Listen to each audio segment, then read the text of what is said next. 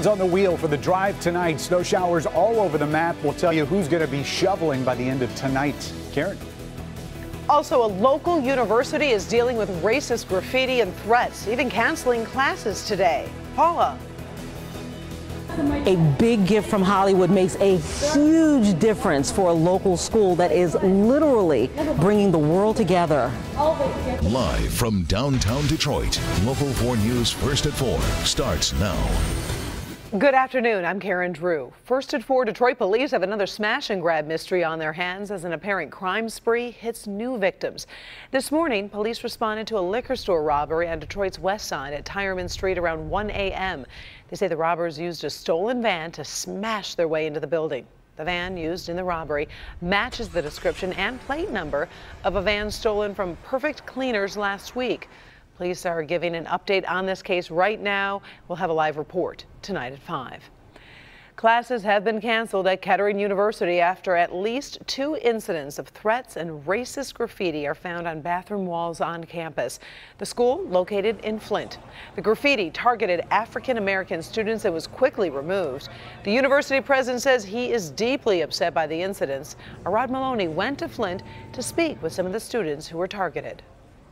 Very quiet here on the Kettering University campus today, mainly because classes have been canceled. There was supposed to be a convocation that everybody was going to go to and talk about the racist graffiti that showed up in some bathrooms in Thompson Hall just around the corner here. They canceled that. But the university president ended a trip to Asia to come back and deal with this. Now, Local 4 has been able to find 2 of the young women who were targeted in this racist graffiti incident, and they talked about their reaction to finding this graffiti. It was actually found by somebody else, but they were brought to it to get a look. Really confused, I'm a little scared, just because I didn't know who would have done it and why they would have done it. So the question becomes, is there a difficult atmosphere here on campus? We'll hear from those young women and get their reaction to all of this coming up on Local 4 News at 5. In Flint, Rod Maloney, Local 4. All right, thank you, Rod.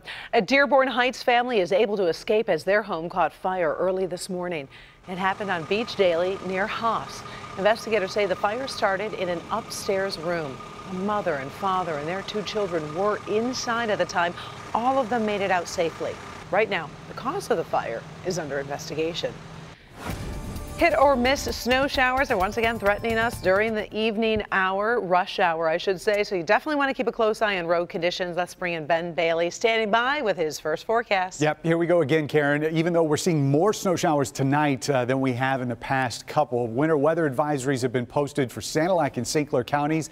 That's where the snow is going to be heaviest, and that's what we're seeing on 4 Live radar right now. These bands putting down accumulating snow. In fact, there'll be some spots here along the Lake Huron shoreline that could see as much as 5 inches of snow by the time this all wraps up later tonight. But you can see how many of us are getting the flakes. Most of these are light, but you can see some of these more moderate snow showers out here to the west. So just like what we saw yesterday, where the intense snow showers show up, it could drop visibility very low in a short period of time. So be on the lookout for that tonight. Temperatures will be down below freezing as soon as the sun sets, and that could lead to some icy roads. We'll talk more about what's to come beyond that in a few minutes. Karen?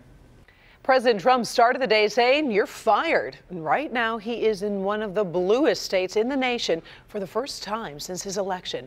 Mr. Trump arrived in Southern California late this afternoon. At this hour, he is supposed to start reviewing some of the prototypes for his pet project, the border wall with Mexico. Later, he addresses Marines at a Marine air station and will attend a fundraising event tonight in Los Angeles. But the president made some huge news before leaving D.C. by firing his Secretary of State.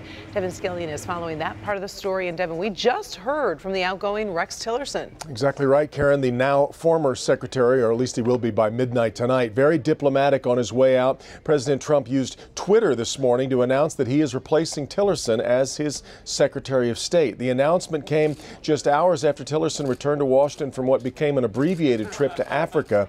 The president and secretary had differed on issues ranging from how to deal with threats from North Korea to the value of the nuclear arms agreement with Iran. The president says he plans to replace Tillerson with former Congressman Mike Pompeo, who was currently the head of the CIA. This afternoon, Karen just mentioned, Tillerson made his remarks. He says he has started the transition at the State Department, proud of what he's accomplished. all of us we know want to leave this place as a better place for the next generation. I'll now return to private life as a private citizen, as a proud American, proud of the opportunity I've had to serve my country. I've gotten along well with Mike Pompeo, and frankly, I get along well with Rex too. And you know, I wish Rex a lot of good things. I think he's going to do. I think he's going to be very happy. I think Rex will be much happier now. Now, this latest cabinet shakeup has many critics in Washington wondering aloud about the administration's actions. I think it again shows the extraordinary disarray in the White House. It's too bad when a president and a secretary of state can't be in sync. Well, speaking of being in sync, there was another career casualty at the State Department today. Undersecretary of State Steve Goldstein was fired after he issued a statement saying that Tillerson had not spoken with the president and was not given a reason for his firing. Word went out early this morning that Tillerson basically found out he'd been fired on Twitter. The White House said Tillerson was told last week that he would be let go. So, Karen, much more on this coming up at 5 o'clock and then on NBC Nightly News with Lester Holt here at 6:30. Back to you. Very big story on that one. All right. Thank you, Devin. First at 4, we're also tracking other stories making headlines across America. A bus carried a high school band crashed into a 50-foot ravine in Alabama early this morning, killing the driver and injuring the students. The students were returning home from Disney World. You can see where the bus came to that violent stop at the bottom of a steep embankment where the freeway actually crosses over a creek. Rescuers had to use ropes to rappel down to save the passengers. Every band member was taken to the hospital with injuries ranging from minor to life-threatening. An investigation is underway as to why the bus was driving on the median before the crash. Pennsylvania is the latest election battleground where voters could signal how they're feeling about President Trump. Republican Rick Saccone is in a close race with Democrat Conor Lamb in a district that Trump won by 20 points back in 2016. Lamb is running as a moderate Democrat, promising not to support Nancy Pelosi as House Speaker. Saccone says he's not surprised the race is close, as Democrats are throwing a lot of resources into the race. It's a rare open seat after Republican Tim Murphy resigned amid a sex scandal. Got a heartwarming new show that is debuting on Local 4 tonight, and a local high school is already benefiting from the hype surrounding Rise. Hamtramck High School has won a special grant for its theater program. Our Paula Tupman is live to introduce us to the local students who will get a big boost to pursue their dreams. Hi, Paula. Hi, Karen. So I want to show you this theater because this is a theater that's been essentially dead for about 15 years. No drama program at all. But boy, what a difference a nod from Hollywood makes. You know what? And the bottom line is that this is an incredible, incredible opportunity for these kids. And in this case, it's not a case of life imitating art. It's a case of art initiating life. Nick, what's wrong? You're the princess. This is Hamtramck High School. Let's have you leave a little earlier and go slower and quieter. The production is Beauty is a Beast. It's actually a takeoff and a satire of Beauty and the Beast. And these kids are first-time drama kids ever. She is preparing a party. Oh dear. Oh dear, what? I already had a party planned. You? You never have parties.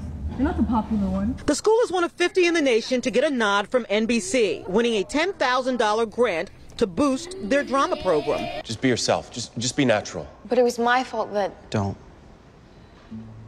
Please.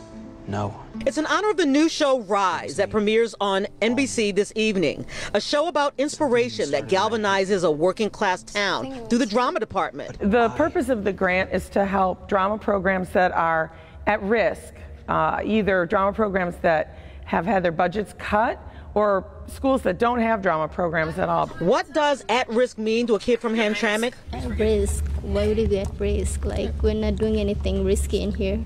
Everything is fine. Being low on a totem pole for educational resources. And for the extras, forget about it. I feel like, in a way, we are at risk since we're like in the lower tier of like funding for schools. But in a way, we're at the advantage because when there's less funding in a way, there's more like character. But with a boost from Hollywood and a supportive community, here they are. And that money from NBC will put a light system and a sound system in. And some of those long forgotten seats in the auditorium will get some love. Because drama is more than drama here. In a school where at least 26 different languages are spoken, drama is literally bringing the world together. I mean, I made so many new friends and stuff. First, I didn't want to do any acting and stuff. I was very nervous to do it. Well, it helps me for the future. Say I had a job interview and drama club just kicks in, and so I don't be nervous. I could just be confident. So it's drama club brings us all together because I be seeing them in the hallway.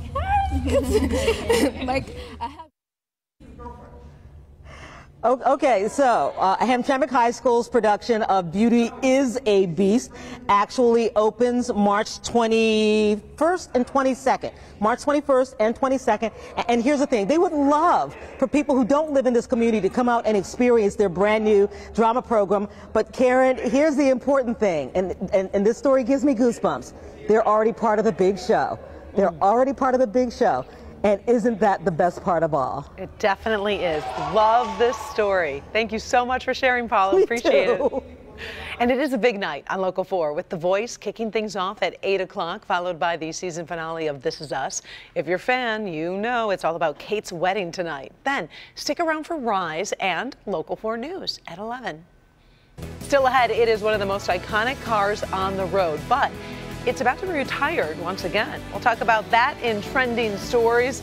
Also ahead, our snow has been annoying, but you have to really feel bad for the folks in the Northeast. They're getting hit again. We're tracking another nor'easter. Up first, residents are listening to a police warning in Austin, Texas. New information this afternoon on a bombing spree that has the city on edge. The city of Austin, Texas is still on edge, but luckily no new package explosions have been reported today. Police have warned residents to avoid opening any unexpected deliveries. Right now, police and federal agents are investigating 3 packages that detonated, killing 2 people. As of this morning, police received 80 reports of suspicious packages, but they were all false alarms. Police have linked 3 explosions and say the packages did not come through regular delivery services, but were left on doorsteps. The victims have all been minorities, but police say they cannot determine a motive at this time. The third nor'easter in less than 2 weeks is dumping up to 2 more feet of snow in the Northeast. Blizzard warnings have been issued for almost all of the coastal Massachusetts, New Hampshire, and Maine area. At times, some areas may get up to 3 inches of snow per hour. On top of snow, wind is expected to gust up to 70 miles an hour. In total, more than 45 million people are under some kind of weather warning in the area. And last I checked, I think spring is 7 days away, in case you're wondering. It's not like anybody's counting that down, are they? Not that I'm really keeping close track. We're going to get a little bit of the stuff, nothing like Northeast. No, there will be spots that have to shovel this, but they're limited. Most of us, it's just that nuisance stuff, again, as we get into the evening. But the visibilities are going to be the thing that we're watching, because in some of these snow squalls, it's going to be tough to see on the roads, at least for a short period of time in a very small distance. Right now, Port Huron down to 2.5 miles. The rest of us not seeing a problem with visibility. And you can see most of this stuff is light, but that's where you get those darker shades of blue, a little bit more intense snow showers there in Sanilac and St. Clair counties where the winter weather advisory is in effect. I got a shot in from Sandusky. This was just a few minutes ago, saying snow coming down pretty hard up there, and wondering if this is winter's last roar.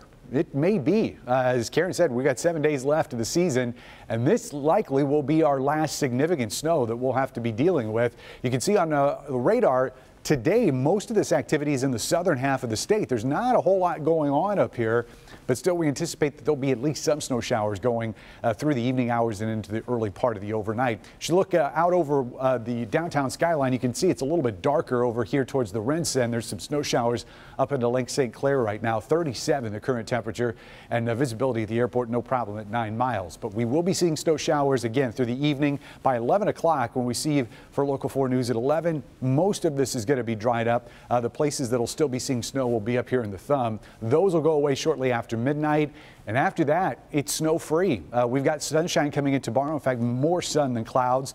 We'll see a few clouds start to build back in the afternoon, but compared to where we have been, it's going to be bright and dry. The one exception to that snow free forecast is going to be late Wednesday night. It's 1, 2 in the morning. May see a snow shower skirt through, but with most of us asleep, if a tree falls in the forest, who knows, right? But otherwise, temperatures be steadily increasing as we head towards the weekend. Lows tonight, noticeably cold. We'll go to about 22 in the city. We'll call it officially 20 at the airport. And those are the warmest numbers. Most of us are going to be in the teens for overnight lows. Milan, you'll be at 19, Tecumseh at 19 to start out tomorrow morning. West zone locations, a lot of teens here, especially the further west you get.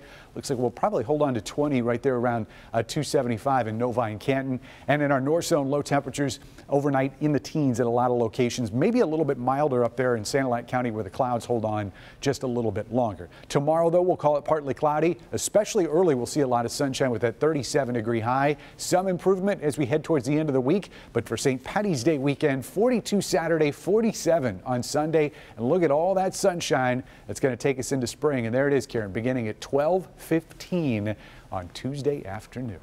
Looking forward to it. Thank you, Ben. Still ahead is the end of the road for an iconic car and the money secrets many people are keeping from their partners. We've got trending stories next. Plus, a 9-year-old boy pulls off an amazing rescue. We'll tell you why this man is calling the youngster his guardian angel. We'll be right back. In today's trending stories, get ready to say goodbye to the Volkswagen Beetle once again.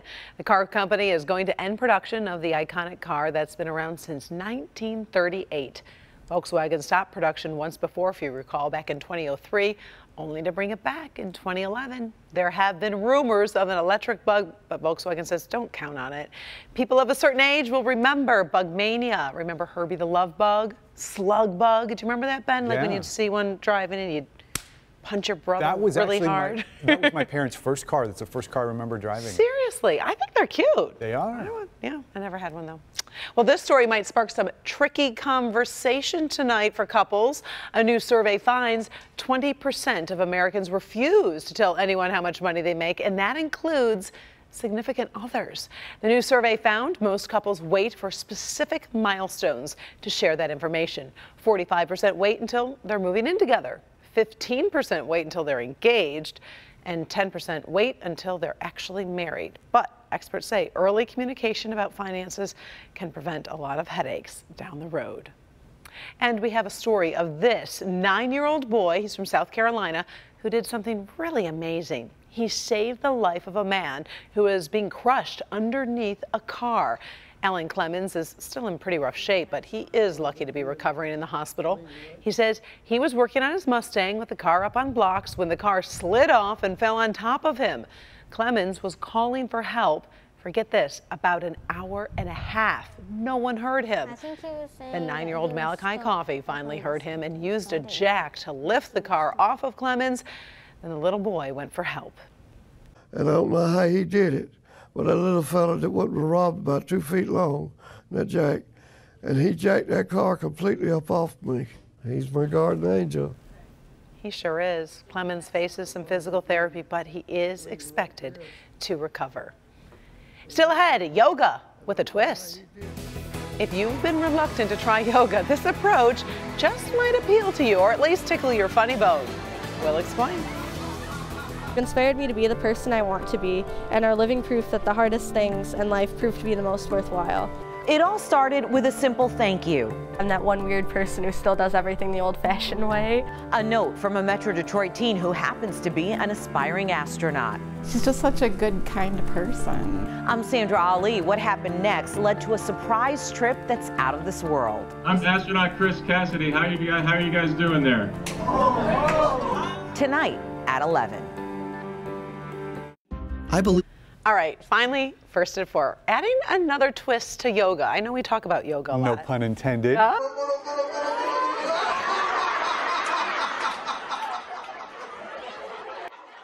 Those are students in India, and that yoga class all was laughing to the stretching, breathing, and movement. An Indian physician started laughter yoga back in the 1990s. Though it's not scientifically proven, supporters say laughter yoga improves blood circulation, lowers stress, and boosts the immune system. If nothing else, it's a lot of fun. Do it the right way first before you do it. It looks kind of fun. I would try it. Once. Maybe a couple times. Thanks for joining us for First at 4. Inside Edition's next.